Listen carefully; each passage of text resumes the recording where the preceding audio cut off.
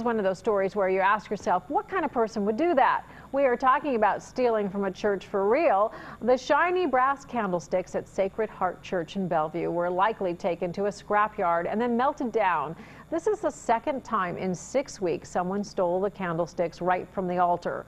Local 12's Deb Dixon tells us the thief is taking part of the church's history with him. Sacred Heart Church was built in 1892 with money raised by hard-working German immigrants of Bellevue who had the hand-carved altar imported from Germany. These brass candlesticks are more than 100 years old. The immigrants who came here from Germany, you know, they didn't have a lot of money, and yet they were so generous that they built this beautiful church, this beautiful altar, and they paid for all of these things for the worship of God. A few months ago, Father Hils asked an expert if the church should buy new candlesticks or refinish the old ones. And he said to me, "Father, you'll never get the same quality nowadays that you can have in these old candlesticks."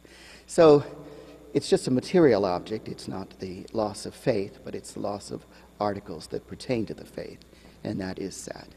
The first loss came in December when 2 of the candlesticks were stolen.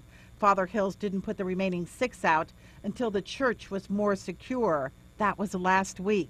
They were on the altar for Thursday morning's Mass. By afternoon, 3 were gone. It's believed the thief went to Mass, then hid in the church. They must be truly desperate to be, I guess, that far from God. There used to be brass candlesticks all along this altar. They've been removed because Father's afraid they're going to be stolen. These are all going to be gone too until the church gets a security camera. They took away the beauty of God's house. This is His house. This, we come visit. And the person who visited the church then stole from it? Well, maybe we don't need to lock them out of the church. Maybe we need to lock them in. But police think the thief is someone who's been to the church before.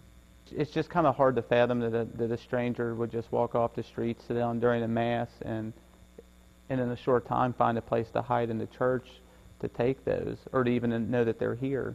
Father Hils says he's praying for the return of the candlesticks and for the person who took them. Deb Dixon, Local 12 News. Like she said, who would do that? Well, if you know what happened to the candlesticks, you can return them to the church or call Detective McClain at Bellevue Police. You can also call Crime Stoppers at 352-3040.